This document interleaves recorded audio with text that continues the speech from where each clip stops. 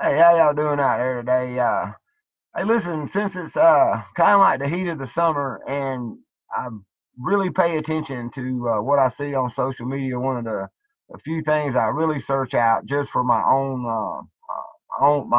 knowledge and my own edification on what days people are getting chemtrailed heavy. A lot of people put up pictures, and thank you for doing that. And I think we all should. When it's a really bad, unusual day, not just a few planes, but man, when they got the grid going, or like me, like behind me today. I wish I could turn this around, but man, that you can tell looks like a fluorescent light or an alien ship standing over my meadow back there, don't it? Look at all that. Wow. I mean, and there's some things going on. Both in our universe, our solar system, and here on planet Earth, that are all affecting this. And listen, y'all, this is also a reason why a lot of us are anxious and agitated. And it's why you should be seeking natural remedies and not going to man-made medicines that contain fluoride, that contain metallic particles. There's all kind of metals in our medications, even the opiates that you prescribe people, the Tylenol and all has a certain amount of aluminum and other stuff. Look it up. I mean, that's that. I'm not here to talk pharmacology. What I'm here to tell you is the man-made weather manipulation, the chemtrails, and what's going on in our universe all have one thing in common. It's probably going to cause a disruption on Earth when the sun, our sun, goes back to its peak cycle, solar grand maximum, where it sends solar flares and solar energy from the sun that reached levels of like the Carrington event back in the 1850s, where there was only the telegraph line for electricity. Everything wasn't running on electricity back then, so remember that. And it wiped it out, and it even killed operators and shocked operators, and yeah, it was pretty major. That was like an X-20. Something like that was a hit now, in the shape our magnetosphere is in. Y'all, it would wipe everything we got. And I think that's why they have us divided so much. This is the main reason. And chemtrails and what's going on with our solar system, with cosmic ray maximum that we're going through now, which means we're getting a maximum amount of cosmic uh, energy. Cosmic rays are bombarding the Earth, but we have a magnetosphere that may be up to 20% weaker than it was when the Carrington event happened just 100 something years ago. So we got to pay attention. It dropped 10%. Our magnetosphere, which is, by the way, is the bubble around us that blocks back solar energy, the bad stuff we don't need. It blocks back the cosmic rays. It hits this. It keeps the Earth good and strong. If we'd have used Nikola Tesla's way of having free electricity for the world, it might have even intensified it, made it better. But this weakening and things getting through destroy electronics, destroy computer systems. That's why they down the planes. That's why we had so many missing planes all through the early 2000s. And now they do shut down the airports. Look it up. They shut down airports when we have solar flares coming. With the KP index, which is an index for measuring high solar activity. When it hits KP5 or better, they'll shut down airports in Europe, here in America, wherever this is going to hit. So they kind of know this is happening, but what they're not telling you, and maybe the big pharma has something to do with this, or the medical industry has something to do with this. I have no idea. But this also affects us. It affects me and you. It affects them chickens back there. It affects those guineas. It affects the trees. It affects everything. The things that man is spraying and the things that are coming through our weakened magnetosphere. And look, let's give the geoengineers one thing. It wasn't always about weather warfare, y'all. They knew this was coming. The evil thing is they're trying to save an electrical grid that they run off oil and gas and coal seam gas. No matter how they run it off a fuel source when they could have got it free, like Nikola Tesla gave to us. The idea, and that idea got ruined by J.P. Morgan, who owned all the coal burning power stations at the time. Ruined a man's name, ruined a man, all over greed. And here we are stuck in this situation. Um, Now they're trying to protect it, and they think that they can do it. That's why the Pentagon says they're missing $22 trillion. That $22 trillion is being spent since the late '80s, early '90s, since right before Agenda 21 was signed, and they told you we couldn't live past 6 billion people. They told you all that in 1992, the way we were going, but really it was the way the Earth was going to change. They knew all this. the weakening magnetosphere, all of this. The information wasn't commonplace every day because the computer and the internet wasn't as well kept like it is right now. And we didn't have this information, say the information we're getting today in 2018, we couldn't get in 1992. So now we can see everything that everybody else sees, and we know what everybody else knows. And the thing is, our grid's going to pop. And hopefully the atmosphere won't. I think Mother Earth, without electrical grid, with what might happen after a electrical grid collapse or shut down, I think hopefully after 4 or 5 decades, maybe things would start to snap back to normal, and maybe people would be smart the next go around and not use the system that we use this time, fossil fuels and burning shit basically to have a power source, and could use the planet itself. Maybe like they did with the pyramids and back in the day, nobody knows, but that's all considered to be possibly a big global power source that they try to use. But there again, a natural shift in the planet caused the flood, right? And it caused a lot of these civilizations to disappear. These may have been great civilizations back in the day. Sumeria, Babylon, Mesopotamia, those all might have had great civilizations and things were perfect, but some natural event. Well, guess what? About every 400,000 years, about every 40,000 years, about every 4 or 5,000 years, about every 400 years, about every 40 years, different things happen on different cycles. They put all nice catchy names to them like solar grand minimum and solar grand maximum and cosmic ray maximum and the magnetosphere and this. What it comes down to is our Earth, whether you, whatever shape you believe it is, we are in a solar system. We are in a magnetic electrical universe, and it is constantly changing and evolving. And we're in a process right now where many of those cycles are going to happen at the same time. It's not all a bad thing because guess what? We're born, we live, we die.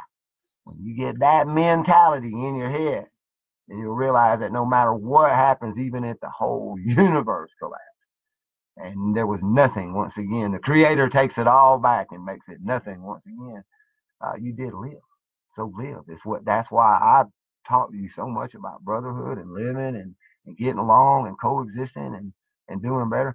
But here's the thing: I will never not have hope or believe that we can change what we see today in the sky, that we can change the fake food that they're having to make to go along with these changes. Get it now? We can change the fact that they want to buy the water and sell it back to us. Another game, see, because they're going to spray the sky because we're going into this bad period. And another thing is not looking at it like a bad period. It ain't the end of the world. It's just the beginning of a new time period. It may be, and most likely will be, without electricity. It may be with them continuing to do what they're doing in the sky. Nobody knows. They shouldn't be able to fly. I mean, it should knock planes out of the sky like crazy. So I don't see how they could spray anymore. Then you'll see that the global warming is a lie, and we'll actually go to the global cooling stage that we're going to. Because what you got to pay attention to with weather is not how long the winters are or how long the summers are. You got to look at the extremes. How many cold weather extremes are there versus how many hot weather extremes there are? Put these two together, and we have more cold weather extremes.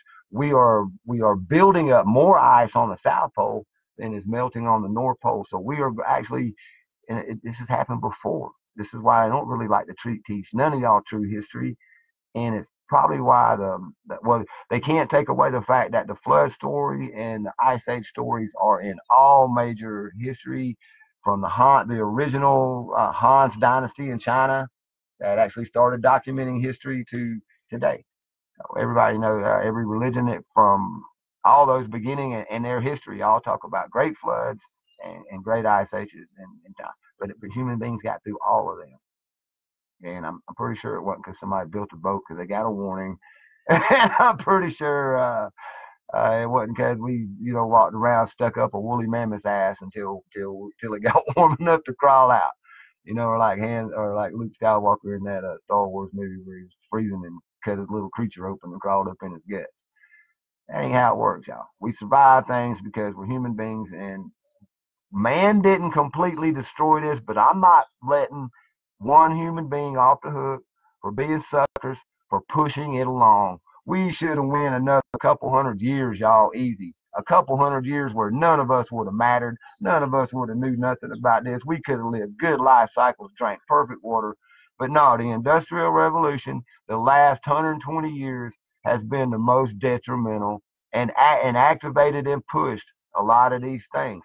So a lot of these weaker cycles that come around, say like solar grand maximum and solar grand minimum, that seem to just swap around in a decades period, maybe decade and a half, not 9 to 12 years.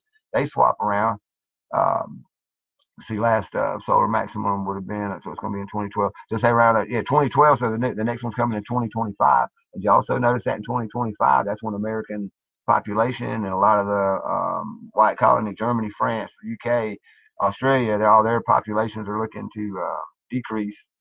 Remember from the Deagle population statistics and how the money's going to change and everything. Getting a little traffic this morning out here in the mountains. I don't own any. But anyway, so with all these things going on and you wondering where you stand in all this, maybe even or even what you want to believe, I think it's gotten to a point no more that you can feel some of these frequencies. You don't have to have an open pineal gland and be connected to the mother. You don't have to know all of these kind of things. Sometimes you just feel agitated, or sometimes you're in areas and you were feeling in a very good mood, and it's not just like walking in a room and picking up on other people's energies. It's almost like waves of things going through the air. The rate and migraine headaches, depression, fights that start on a dime, just boom, man, you're instantly fighting like, hey, buddy, how you doing? Hey, how you doing? What'd you say? Blah, blah, blah. Trump, blah, blah. I hate you guys. So, blah, blah, blah.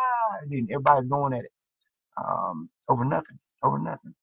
I'm 54 years old. I've seen a lot of things in my life, but what I really watched is the progression of social conversations dissolve. Does that make any sense? See, I watched how we can't even hardly talk to each other no more. So that's why it's been important for me to kind of like talk about things like this. Cause see, I'm seeing the connection, but it ain't all man-made. Like I told you, it ain't all just geoengineering. That is a big part of it, no doubt. We see the chemtrails. We see these still blue skies. We feel the fluorescent sun burning our skin when we used to. I was just telling the brother, he's he's there at the farm. He's 30 years old. And I was trying to tell him, man, before you was born, I said, all you've ever seen is SPF 40 and SPF 20. You seen sun protection cream. When I came up, everybody put on this oil. They didn't put on sunscreen. They put on sun tanning lotion, and it smelled like coconuts and bananas. And you walked around looking all greasy, and everybody bumped off each other. And they had all the swimming pools messed up. You weren't supposed to jump in the swimming pools. You were wearing I can't remember the name of some of that. The Hawaiian Tropics was one of them. And it does smell great. You wanted to drink it, but it was oil. And you could get under the yellow sun on the beaches of Florida and be a Yankee, a white lily white Yankee, and not even get burned up bad. It used to be funny when they had the tomato head. Nowadays they come out with blisters like they've been in a fucking fire or something.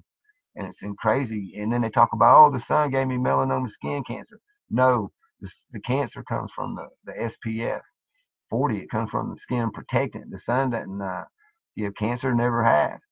That's some insane shit. It's a rare skin cancers that are not like dangerous. They're not malignant type cancers. You can get tumors and stuff like that from it. But the burning, the blistering, and it can't comes from the sun now because it's going through layers of chemicals and metals like aluminum and barium and strontium. And it filters through, and it's like back when we used to take a magnifying glass, and take a magnifying glass and get it in the sunlight and burn a leaf or something. If you were cool, and if you wasn't cool, you were burning ants. Shouldn't be burning them ants. But you know what I mean? And that's what this sun feels like now. It's like being under that magnifying glass. So you got to look at what they're doing there, what they're trying to protect. But nobody wants to pay attention to really why they're trying to protect it. The lava flowing in Hawaii is natural, just like it also snows in Hawaii every once in a while. And they'll have snow-capped mountains, and they'll put that up every once in a while, like, oh, there's lava in Hawaii, oh, there's ice in Hawaii. Happens all the time. What you really need to be paying attention to is like wild ass lightning storms. Every night we have this electrical current that goes all the way all the way from South America up through Central America, up through Middle America, right through here in West Virginia. We're having beautiful thunderstorms almost every night, at least 3 or 4 a week. And I know a lot of y'all are seeing these thunderstorms. Big electrical change going across our globe. Our poles are shifting. Um, and what can you do about it? You know what? That part, you can't do nothing. What can we do about the chemtrails flying in the sky? I don't know, y'all. Now, that one, to be realistic, hypothetically, you would have to stop them at the ground. So whatever it would take to do that, and I'm not condoning that. I'm just saying that would be the only way. You can't stop them. But oh, y'all, this is Dominion Energy coming through. These are the frackers. There's the fracker. So there's a little frack wave for them. Hey, fracker, there's you a wave. They got Dominion Energy up here with a methane burning station, and now it's going to be going full force because the Chinese are building a pipeline up here. So this is why I'm talking to y'all about some of this stuff. I ain't talking to you about it because I know it. Look, frackers all up down the road. They love it now. But the Chinese are fracking, and with a pipeline coming up here about 3 miles up from me, and new pipes just a half a mile up the road, which means they're probably going to come across that mountain right there. You just seen 3 fracking trucks right there in a row. They're raping these resources. China runs off coal seam gas. They're going to be the next superpower because guess what? Either they knew that it was going to be ready, that all this was going to happen. Did y'all know that China either it has a satellite going around the moon or they actually have a satellite on the moon that is just measuring the thickness and the strength of the magnetosphere, the thing that protects us from the sun and from cosmic energy. And we're at solar grand minimum and hardly having any solar flares. Go look this up. Y'all need to pay attention to solar data, and you might be. And listen, you know what I can do? I can watch Ben Davison of Suspicious Observers every morning, and he does it before the sun comes up. And before I step outside, I can almost tell if I'm going to be sprayed that day, or how heavy I'm going to be sprayed that day, or even at what times I'm going to be sprayed at, or where I can look for friends of mine on Facebook or on YouTube and see where they're showing me they're being sprayed. Sun data is very important when the coronal mass ejections, the coronal holes that come through, and the streams that come off of those. All of this affect our mental behavior. Um, it's why they're pushing the meds. That's why I was trying to talk to you about that. It keeps us scrambled. It keeps us divided. And the whole time, what it's going to boil down to is just, say if it was a power grid collapse, and let's say we got it all back to right in a half a year.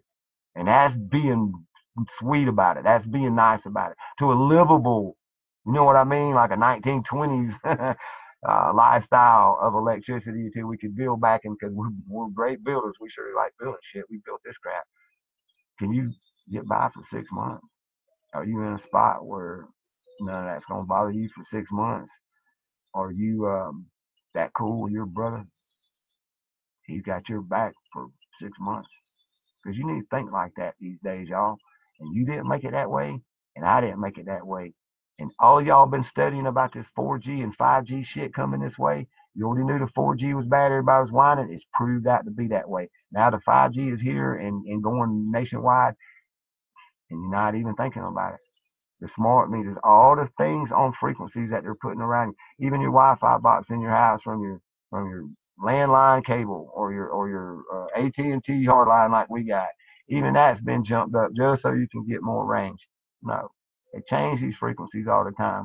Change your thought process to keep it. It's just what different ways of keeping us down. Frequencies are like a leash. They're like a leash almost. It's like when you got a dog in a leash and you want him to sit, you pull. You know, you walk in front of you too fast and you want him to slow down, so you pull on the leash. You want him to sit, you pull back and stop.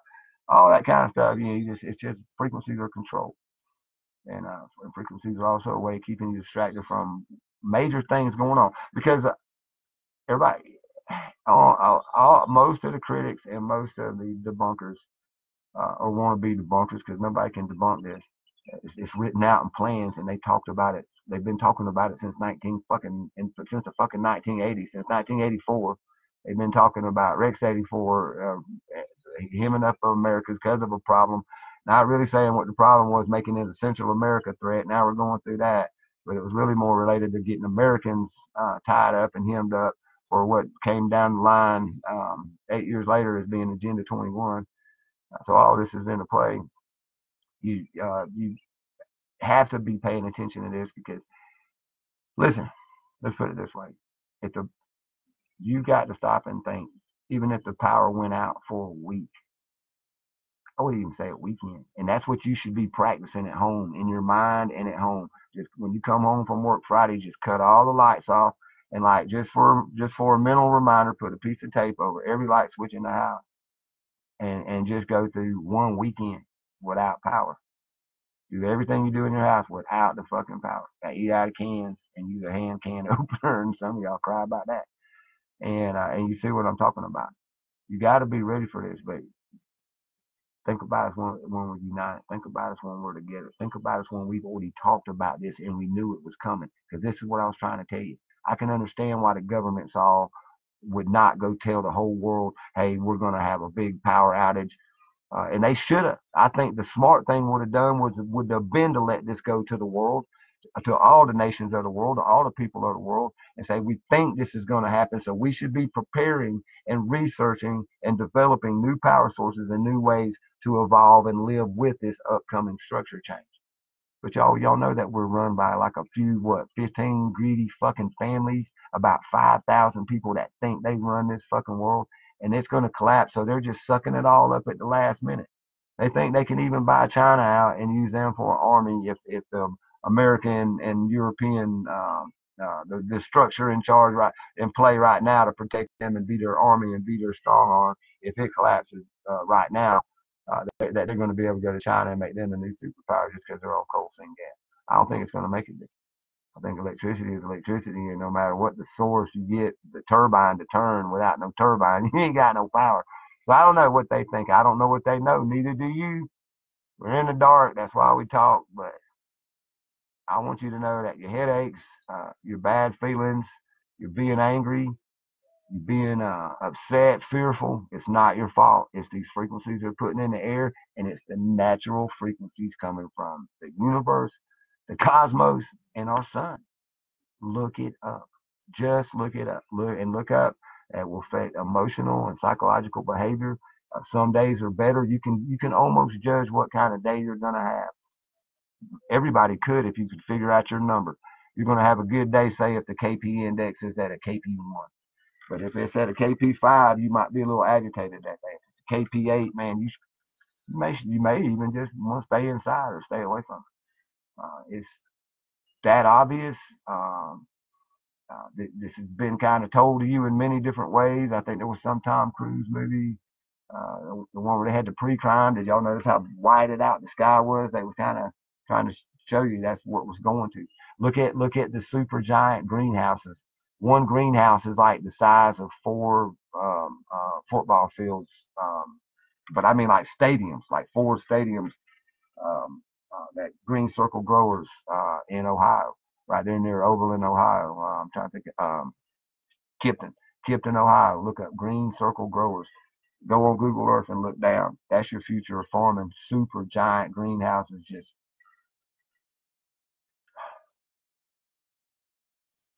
it's the change is coming, and I'm not here to tell you to fear it. I'm telling you to get ready for it. And the best way to get ready for it is to talk about it with your brother. Learn what we can grow now. Learn what how we can evolve and change in our food and our food structure ourselves. But we got to stay away from the food they're going to offer us, y'all.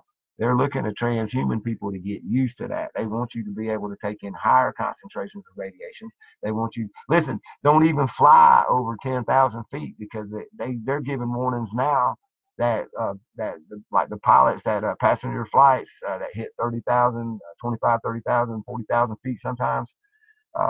These pilots and stewardesses that work on these planes that go back and forth, and the passengers, all get enough radiation like 10 times the dental X-ray. Every time they fly, they get bombarded with that kind of radiation. They shouldn't even be flying. I mean, that's how this is coming in. By the time it hits Earth, it's not that bad, but look, they're even closer to it. Um, it's just the changes that's come, and the way to get through it is to talk it through and prepare, mentally prepare, physically prepare. But man, they're wanting to. You can see it too. And listen, look, go around and look at the leaves on your tree and on your bushes. Some of them are still okay, but then notice one right next to it will just have a bunch of brown burn marks. Not where bugs are eating on it. I ain't saying that. And the next time I make a video, I'll be prepared to show you. I walk around here all the time, and I notice that a lot of things are more susceptible to what's being sprayed in the sky and raining back down on it. So it's even going to kill some of the flora and some of the foliage, especially probably.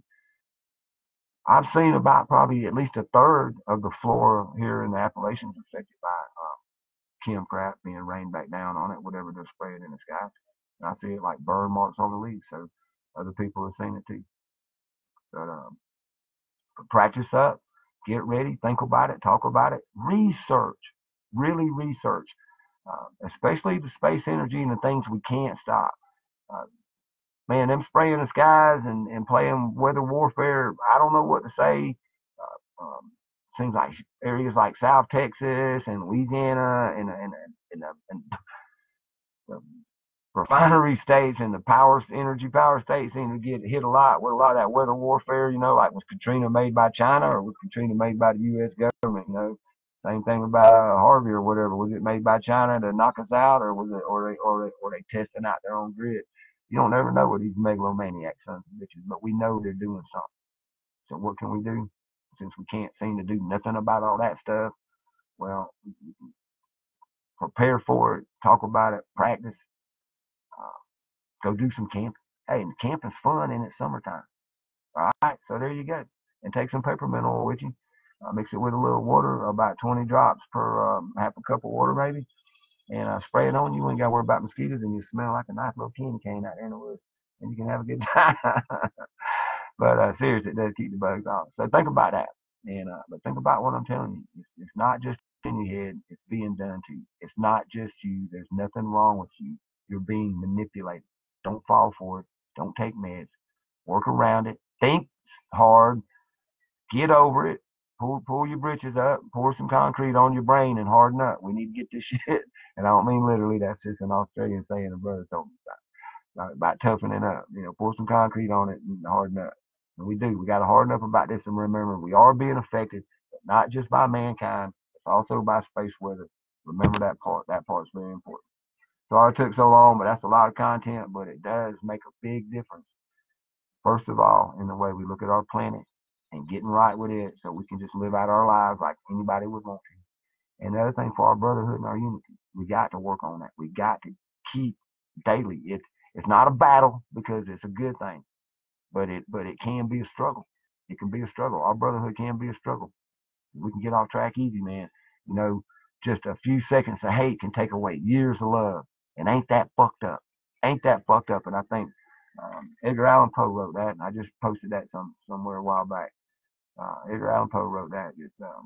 Years of love can be erased with 1 second of hate. That's some fucking shit. I love y'all. Peace. Prepare. Don't live in fear.